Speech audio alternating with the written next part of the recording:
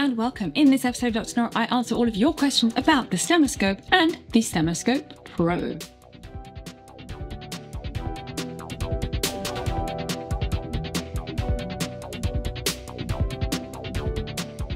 Following up from my last video about the Stethoscope Pro, I had a lot of questions from you guys asking me what this was like compared to the original Stethoscope and whether or not this could be used for the hard of hearing and if it could be used whilst taking a manual blood pressure. Well, I have great news for you because I'll be answering all of your questions and more very soon. Just for those of you who aren't aware, so Stemoscope is a company that produces these tiny little handheld devices that can be used to auscultate or have a listen to heart sounds or body sounds without the need of the traditional stethoscope, for example, with the tubing.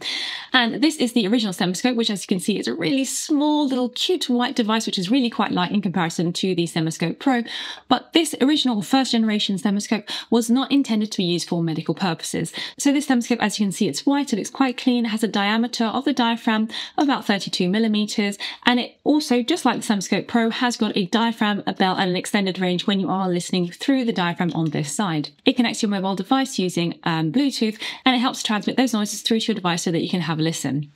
The Stemoscope Pro, however, is their newest addition to their family, and this is actually FDA approved, meaning that if you are a clinician or a practitioner in a healthcare setting, you can actually use this to have a listen to your patient's heart sounds, unlike the original Stethoscope. So this is now FDA approved, and it is a lot more chunkier in appearance. It's not that big actually in comparison. It doesn't feel quite so heavy, but the diaphragm is larger, 42 millimeters larger, which is actually quite useful for capturing those noises.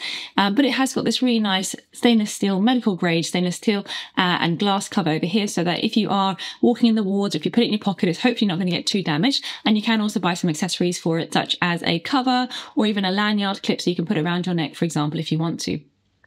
Now, the Stemoscope Pro has got a few different features to it. It does have the ability where you can listen to the heart sounds through your headphones, and this is probably the best way to listen to the heart sounds because it is much clearer, or you can actually transmit them onto your mobile device directly. However, you do lose some of the noises if you do that directly, so it's better off if you are on the ward rounds, taking a listen to your patients, to have listened through your headphones. And to have listened to those sounds, it is recommended to use wireless headphones with silicone in earpiece so that you get the best sound out of your Stemoscope. Just like the Stemoscope Pro does also have the option of listening to the diaphragm, the bell and an extended range so that you can listen to all the different frequencies when you are auscultating your patients. One of the great features about the Stemoscope Pro is that you do have the ability to amplify sounds up to 100 times. Obviously, if you are amplifying noises up to 100 times more, you probably will start to lose a little bit of the noises there, and you might start to get some interference. So you should really just find your happy medium. I did have somebody on the internet ask me if this was possible to use for somebody who's hard of hearing, and I'd say certainly yes. I have tried this out and I've compared it to the Littmann Core Digital, and I have to say that there is very little difference in between the two, and having the ability to amplify noises if you are slightly hard of hearing is an excellent feature to this Stemoscope. So yes, to answer your question, you certainly can use it if you are hard of hearing. So that's a quick comparison of the two features of the Stemoscope and the Stethoscope Pro. Let's take a listen to how they sound in comparison, bearing in mind that if you are using it for clinical purposes, then really you should be going for the Stemoscope Pro. But if you're thinking of just having some fun with your friends, you might want to decide if you want to have the Stemoscope or the Stethoscope Pro. Let's take a listen and see how they compare. Now for this, you'll need to use the applications, and for the Stemoscope, it does come with its own application, and the Stethoscope Pro has its own one as well. I'm not entirely sure if you can integrate the 2-on-2-1 application. I haven't quite worked that out yet, but I'm going to use my original application for the Stemoscope and my new application for the Stethoscope Pro, and let's take a listen together and see how they sound. So that you guys can take a listen with me, I'll be putting the sounds directly onto my iPad. I won't be using my headphones so that we can take a listen together and see how they compare.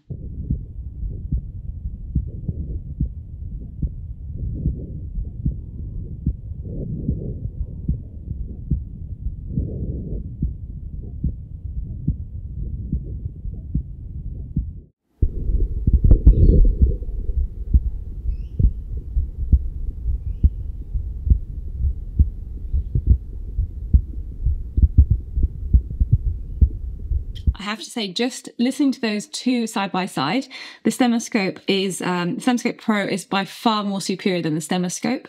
The sounds are just a lot louder on the Stemoscope Pro, even without any amplification. It just sounds crisper, it sounds clearer, it's so much better. It's actually a night and day difference. So that is really good, actually. I didn't realize that there was such a big difference between the two.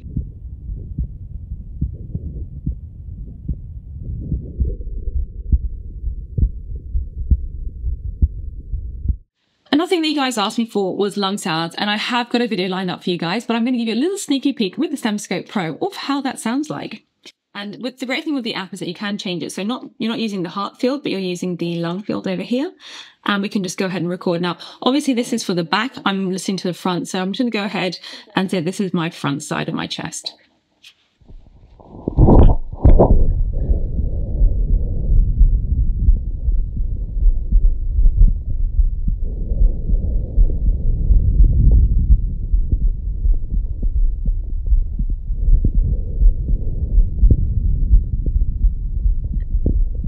There we have it. So that is the lung sounds for you. Now, I'm going to hope to get some patients with pathology so that we can have a listen together at what a pneumonia sounds like, perhaps what an asthma sounds like. So you can take a listen to a normal lung sound versus a lung sound with some pathology. I think that'd be really helpful for you guys, and intriguing as well for you also.